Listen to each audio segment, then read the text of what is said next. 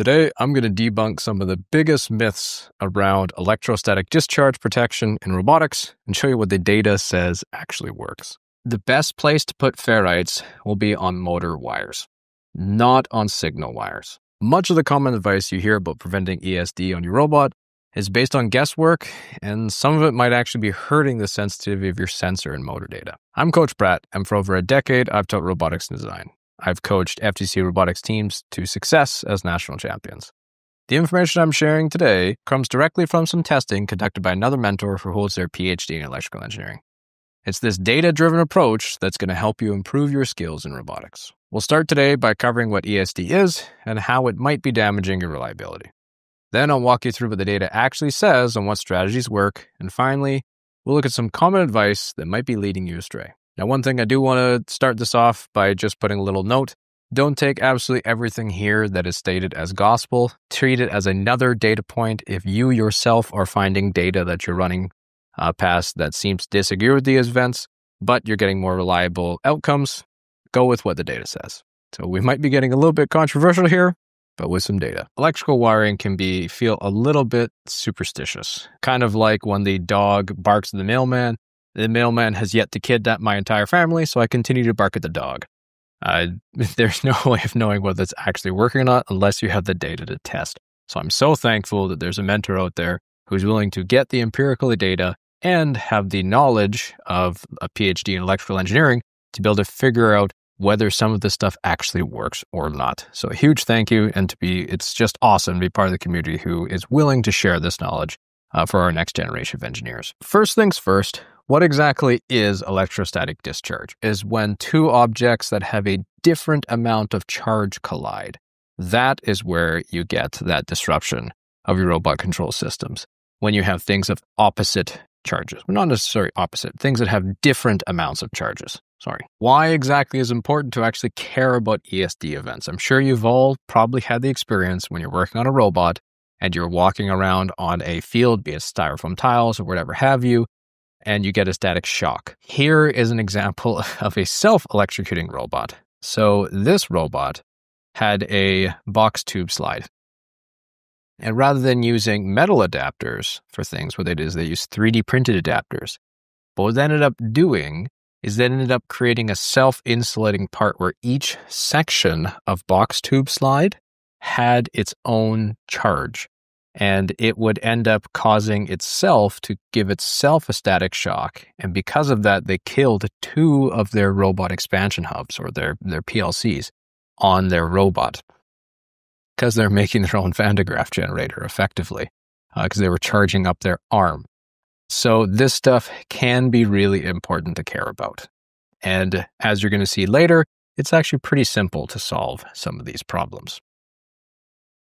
So let's talk about some of the common ways that robots can generate static. Wheels, things sliding around, anything that moves and is not metal is likely to generate static. So if you have some sort of rubber implement rubbing on the ground, if you have wheels that roll across the floor, if you have belts running across things, those are going to generate static. Again, the static itself is not a problem. What is a problem is when two objects of different charges run into each other. Now, in FTC robotics specifically, you are not allowed to ground your robot to the floor. If you were working not in FTC robotics or not in a competitive robotics field, you 100% could ground your robot to the floor. In fact, you see some cars do this. There's a little strip that hangs down on those cars onto the ground. You may have seen one of these before. It's like a car grounding strap. And that would mitigate a lot of these problems. But we're not allowed to do that inside of competitive robotics. And surprisingly, high humidity does help dissipate some of these static charges. There's two predominant ways that electrostatic or ESD effect can disrupt your robot. The first thing it does is it creates an unexpected voltage spike through your robot's brain, be it your control hub, your expansion hub, or any other PLC you're using. Oftentimes what this can do is this can reset your robot, it can break your Wi-Fi connection, or your internal IMU or gyroscope goes a little bit wild. Over time, if you keep getting these static shocks, you will eventually degrade the protection circuits inside, despite a lot of these PLCs having protections inside them. There's two ways that ESD can get inside your robot. through direct means and through indirect means. A direct mean is directly shocking your robot hub. So for the most part, having a grounding strap and insulation layers, we'll talk about that. An indirect mean is something called induction, where effectively you can have every single wire is kind of like its own little radio antenna. And if you have a high enough electrical pulse near your wire, the electrical pulse, even if it didn't touch it, it will actually go inside and cause some electrostatic effects. So electricity is pretty wild in that respect. First, let's talk about direct effects. So in order to test direct effects, this mentor went through and they set up a stick lighter that effectively used the edge of the stick lighter to shock directly into a JST connector.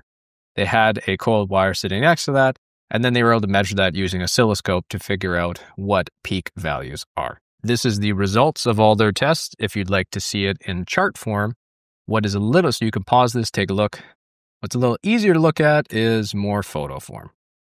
So in order to stop direct effects, again, that is electricity going directly into those points or directly connecting with a wire or a control hub or your robot itself, whatever it may be, most insulating materials work well.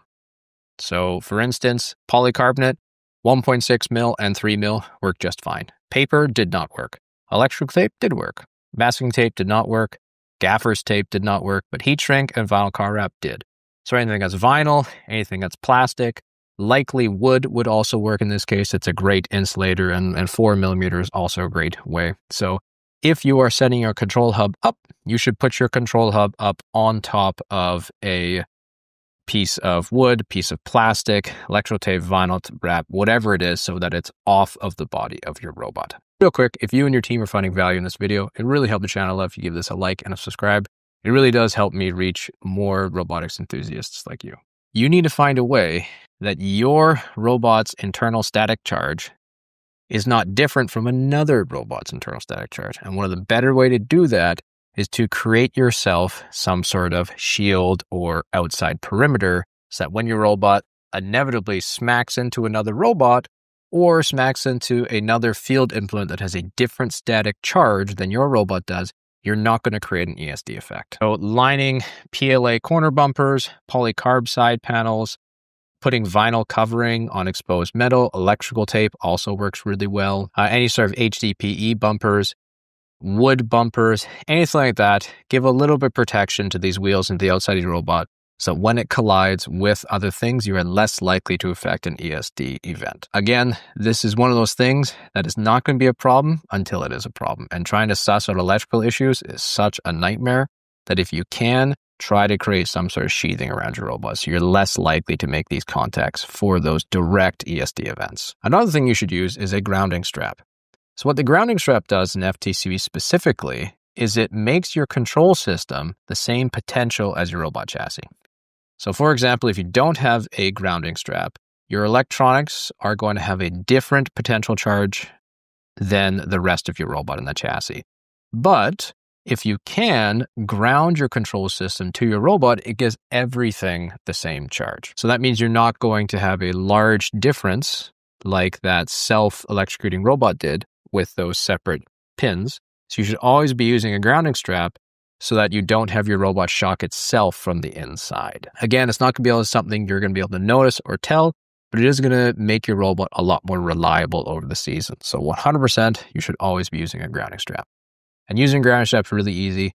You just literally take the XT connector, plug it into the empty XT port, and then strap that down to anything that's metal on your robot.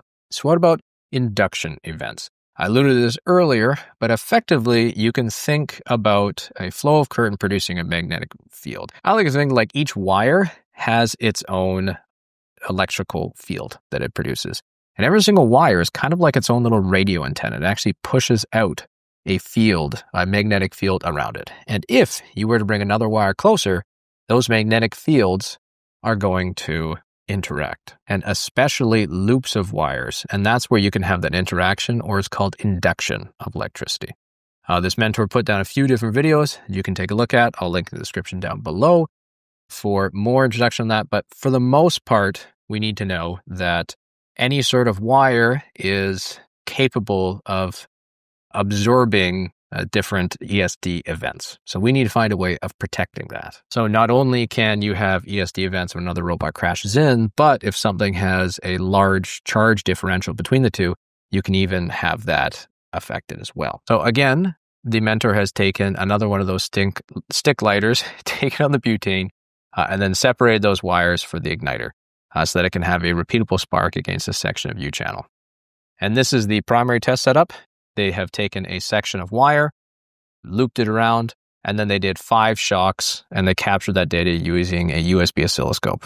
And they have mentioned which one they've used specifically here. And then they have measured peak and root sum square. They used ferrites through some of these tests, and it's just random Amazon ferrites. So keep in mind on the potential quality of those. So they ran a whole whackload of tests for us, and they circled the best results as well for what's going to have the lowest coupled energy and what the flat loop is, which is basically their control, and then everything else that goes on from there. So what kind of data was able to be pulled out from there? So one of the big takeaways is from this primary test to adding ferrites across these tests and in multiple orientations around it, ferrites on the coils of wires did not have a huge effect. So adding a ferrite across this did not make a huge effect. What did have a huge effect is instead of taking your wires and arranging them in a loop, taking that same wire and folding an accordion.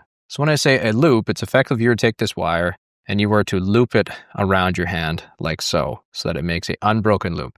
This is a terrible idea, and this makes it really easy for induction events to cause havoc with your wiring. Instead, accordion fold is when you take this and you bunch it up underneath, bunch this up underneath, bunch this up underneath, and bunch it up, and then you are folding your piece in like an accordion to reduce having loops. And that was one of the biggest outcomes. Surprisingly, adding a ferrite loop actually ended up making it worse on some of the tests. So it was actually pretty inconsistent. Another big help, as opposed to using accordion fold, was adding a space in between the wire and that metal channel itself. So there's a 6mm spacer and a 12mm spacer. Again, adding in a ferrite didn't really seem to change much there. So let's take a look at the full recommendations here. The best way to reduce electrostatic discharge events is just using some really simple wire management points. Instead of using the looped wire, you should use an accordion wire and that accordion fold. As most of these ESD events are through that robot frame, we have to make sure we're keeping track of these. So don't make loops whatever you do. I need to keep saying that a bunch. Another one, do not bundle your signal wires with your power motor wires, because your motor wires are going to be pushing a lot more current through compared to your signal wires. And it's more likely that you could have some issues. Keep some space between them. If you can, don't mount your electronics themselves directly to metal. Leave a little bit of space. Add some plastic in them. From this mentor's test, 6mm to 12mm spacings reduced most of the ESD events. One thing I'll say about this, I would suggest you don't add power systems right on top of the control hub, because this is where the Wi-Fi module is, and you're going to reduce your Wi-Fi range on that. But the rest of these points are sound, and that having your hubs mounted is something that's non-conductive. So ferrites can be helpful on wire bundles, but they don't do much on a single straight run. And the mentor went through and they did a few more tests for us, and they did a single straight wire setup. So again, they ran the same tests. Rather than using loops of wires, they've used a bundle of wires across a signal wire. And this was the rev color sensor, which is running over an I2C band. And then if we look at through their tests, they found that the more space they added on a single wire between a conductive surface, be that the robot's chassis, and the main point, was that you would reduce a lot of those peaks. So for instance, we can see those peaks reduce as we increase our spacing over time. Twisting the wires didn't seem to do anything. So twisting wires is not really important. And ferrite maybe helps on a single section. So adding a ferrite in the middle of our system here maybe helps, but maybe it doesn't. It seems to be one of those cat's paws things in that it's, you got the luck of the draw on the ferrite. So it seems poor to recommend adding a ferrite. Another point on those ferrite chokes. This is going to be a controversial opinion, but it's backed up by this mentor's data. The best place to put ferrites will be on motor wires, not on signal wires. And this has to do with how ferrites themselves work. So, a fundamental understanding about ferrite chokes is that ferrite chokes are really good at reducing signal on differential signal lines. And what that means is where your signal wires are paired in a positive and negative signal. The only wires that FTC uses for these are your USB cables and your RS485 cables. Those are the cables that connect the expansion hub to the control hub and, of course, any USB devices you have. So if you have a USB and that RS485, adding a ferrite choke to those will be positive. Adding a ferrite choke to a signal wire, be that a digital signal, be that an I2C port, be that an analog port, is not going to help at all. In fact, it might actually harm your signal data because ferrite chokes do not affect that magnetic current on differential signals, the things where you have that positive coming up one wire and negative coming down. The thing about I2C, digital, and analog ports is they're all single wire methods of transportation, which means that they're only sending voltage one way, so you're actually going to be reducing the quality of your signal by adding a ferrite choke onto an I2C, onto a digital, or onto an analog port. So for that differential signal, like your USB and your RS485, to the point of a ferrite, those positive and negative signals cancel each other out. But for all other cables, it's actually reducing some of those high peak switches, which is what you actually want from those signals. So things like your servo wires where you have your signal going over PWM signals, the things that ferrite actually cancels out, those high peak and low values of a PWM signal, it's very similar to what a ferrite choke actually reduces out. So do not use those ferrite chokes for anything but a USB and an RS485. One exception though, you may find it beneficial to add a ferrite choke near your DC motor. So a DC motor, despite it being a differential signal, is likely not going to produce an issue unless you are making rapid shifts in acceleration and stop. So either back braking from hitting something or trying to turn around the other direction. For a brief period of time, that will create a voltage spike. So adding in a ferrite choke near the end of your DC motor, not near the control hub, may actually help reduce some of those ESD effects. I know that's pretty controversial there on ferrites, but it's backed up by data. And the reality about ferrites is if you start getting into ferrite chokes for signal or for single line data connections, especially in the industrial world, they have technicians who spend their entire job is figuring out what sort of signal noise they want to take out. And just slapping a ferrite on and hoping that it works is a terrible idea. So to recap, if we were to go over those quickly, those electrostatic discharge events, it's not a huge deal if you have charge on your robot. What is a problem is when your robot comes in contact with another robot or another object that has a differential charge from you. Most of these insulating plastic or non-metal will insulate, and creating a shell around your robot for when you connect with these things is a great way of stopping that. When it comes to running your wires and protecting against the induction, mount those PLCs and those control hubs, those expansion hubs on top of some sort of non-conductive material. Doesn't have to be very thick, but mount it up on there. Don't block your Wi-Fi chip. Do not make loops for your wires. Instead, use that accordion fold. And for ferrites, only add ferrites on your USB and your RS485. Do not add them to any other wires unless you're adding them to your DC motors near the motors themselves. Do not add them to servo motors. It's seems to do more harm than help. So thanks again to that mentor for sharing all this knowledge and some pretty controversial opinions when it comes to ferrite, but I hope it actually gives you some more real world data to go off of with that ferrite data. Did anything surprise you? Let me know in the comments down below. Otherwise, best of luck out there this season and good luck on your next Robotics project.